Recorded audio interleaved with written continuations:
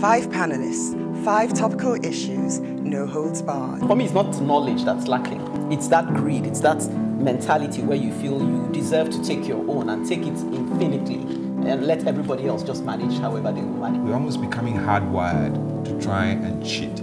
I would, suggest that we begin to hold our leaders accountable. There was a time in this country when things actually work. I don't think that any organization should be above the law. And I think one of the challenges we have in this country is about governance across the board. What I'm saying is that it doesn't really affect us in Nigeria. That's It does. I don't know what we can do if the system is already corrupted. We've been warned as a continent of the influx of the Chinese. If you don't repay your debt, they will just colonize you.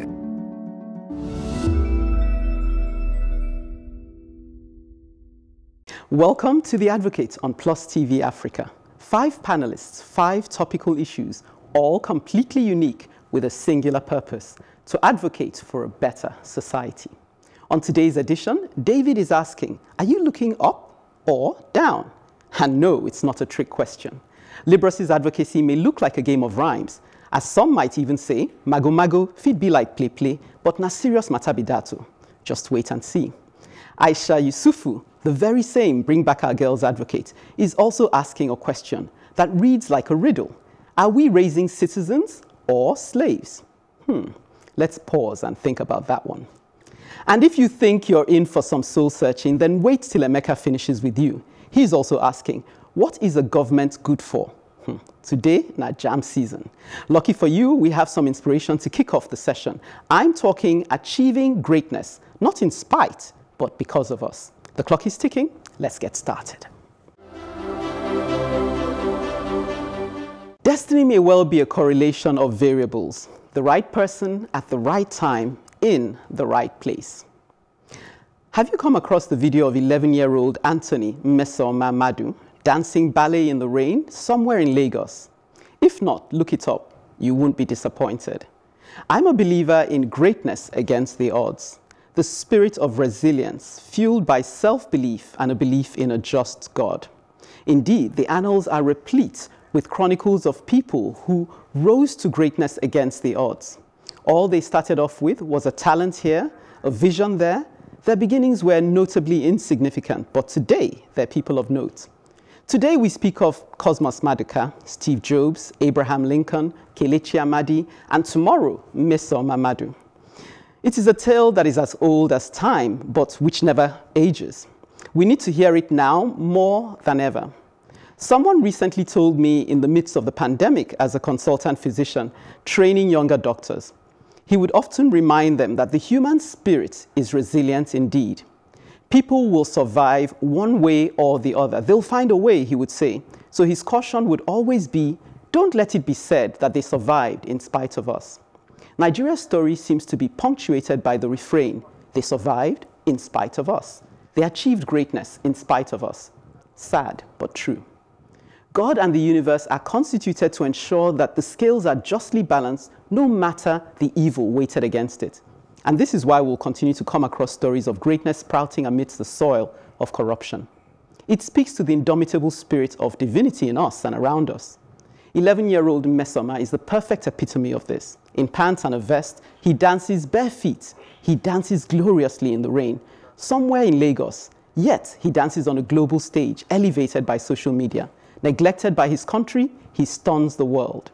I want to encourage us with my advocacy that just as the sun will surely come out after the storm, so greatness awaits us in spite of the injustice that seems to be the signature of our times and our society.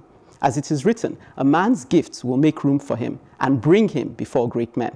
So stay faithful to your gift, especially when social systems are unfaithful to you. Hone your talents diligently in readiness for the day of greatness, as surely as if you had an appointment with destiny. As for the rest of us who will have the opportunity to witness and encourage another's journey, let it not be said that they achieved greatness in spite of us, but because of us. I hear you, Aisha. You said, you want to throw in your hat? Oh, my goodness. The words were deep. Okay. Please go ahead. We're listening. Okay. So those words were just, for me, it just said everything.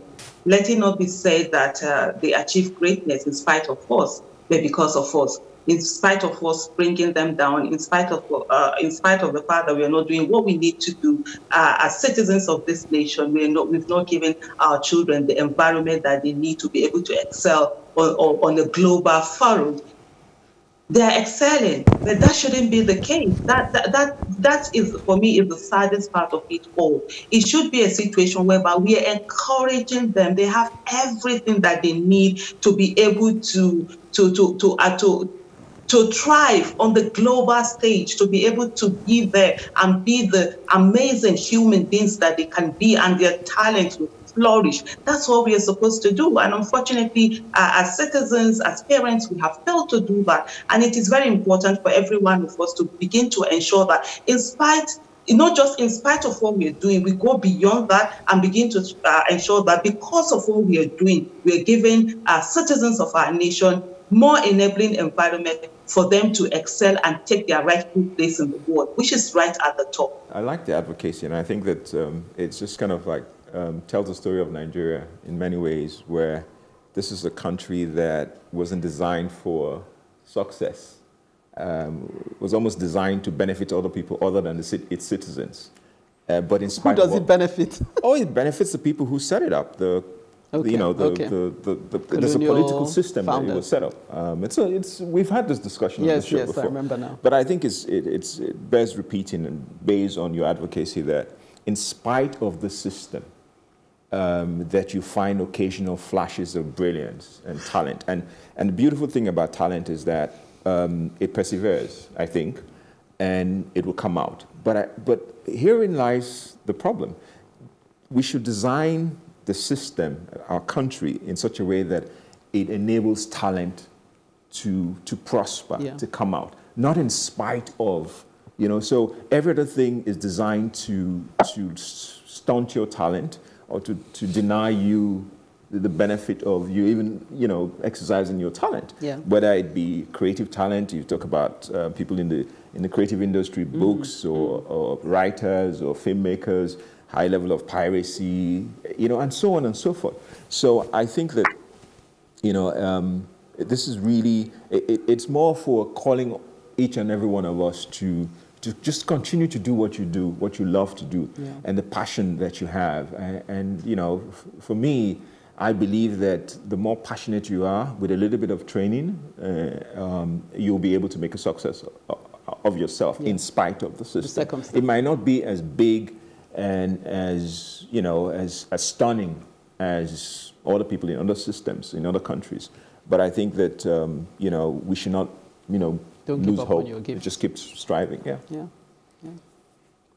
What I would just have to add to that is that on a personal level, I completely agree with what he said, that the system is the most important thing. Because obviously without a system, regardless of any personal achievements, it's still going to be futile in the end. But on a personal level, those of us who have certain gifts, who have certain talents, owe it. Yeah. I think not just to ourselves, but also owe it to the world to do what we can to put those things out. I think if you are in urban Nigeria, you have access to the internet, you have these basic facilities of life that most of us have access to nowadays. You are still disadvantaged in many ways by virtue of being in Nigeria, but the number of excuses is highly reduced. Yeah. Because in a way, the internet and technology has kind of leveled the playing field to an extent, not just within Nigeria, but globally as well. And that has created new opportunities. That has created an entire new economy that is out of the control of those who set up Nigeria. So which gives you an opportunity to elevate yourself, if not necessarily in economic terms, certainly in intellectual terms. So I don't mean to sound like, an old man lecturing people on this show, but from the point of view of someone who interacts with people a lot on social media, as I do, I think my big takeaway will be that those of us who have access to the internet, the internet is a huge human resource. We should use it in ways that are productive. you see, your advocacy would, at first instance, encourage, you know, our rulers, I won't call them leaders, to continue in what they are doing. Say, look, well, they will survive, you know, in spite of what you do, whatever you like, they will survive.